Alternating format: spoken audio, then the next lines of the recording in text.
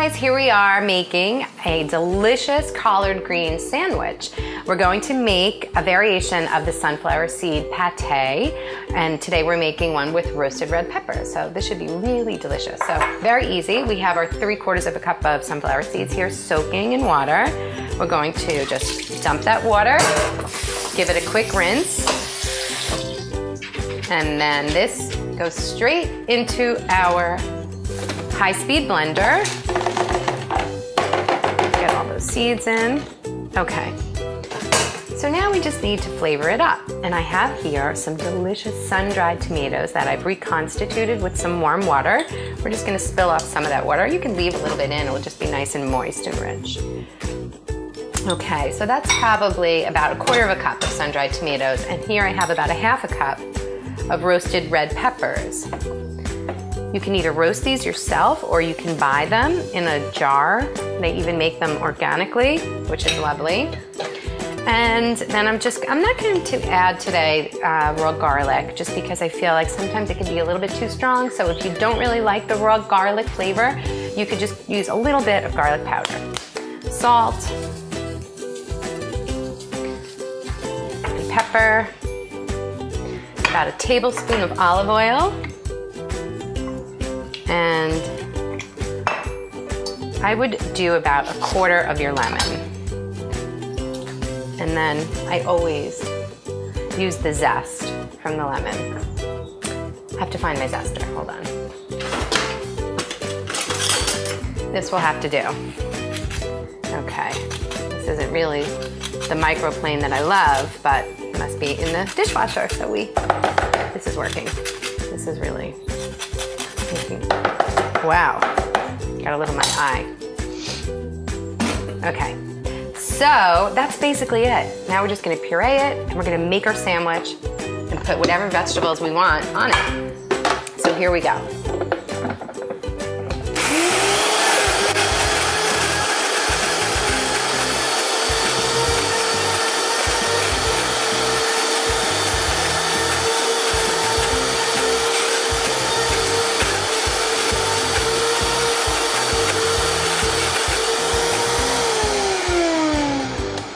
We are done. That was quick. And now we are going to build our sandwich in our delicious collard green. So the first thing I like to do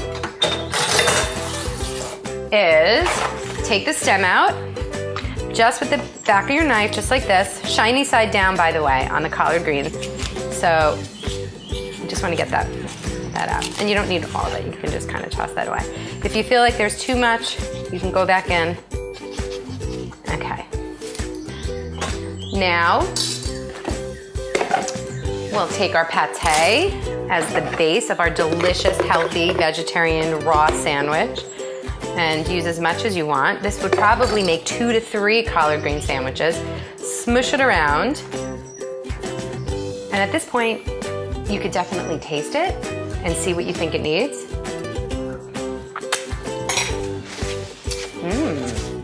Lovely. Excellent. I'm gonna add some fresh basil. You could have even thrown some basil into your mixer if you want, but I'm gonna add cucumber. And I thought it would be nice if I grated up some carrot and apple with my mandolin here. Let's see.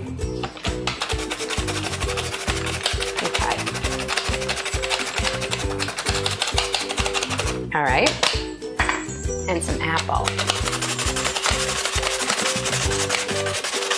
Yum. Okay.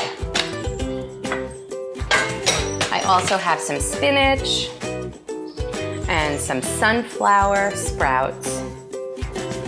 And if you're feeling really decadent and you want to drizzle a little more olive oil, go ahead. Another little sprinkle of salt, pepper, and you're ready.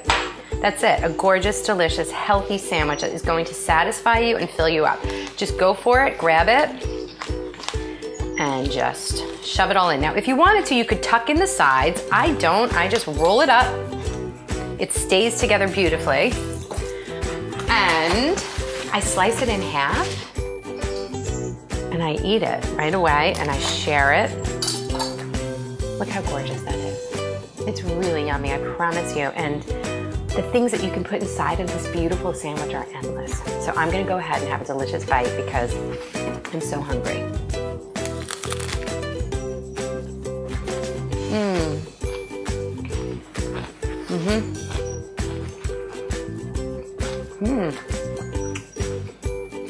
Delicious. You guys are going to enjoy this. Very good. Great for a picnic. I hope you guys like it.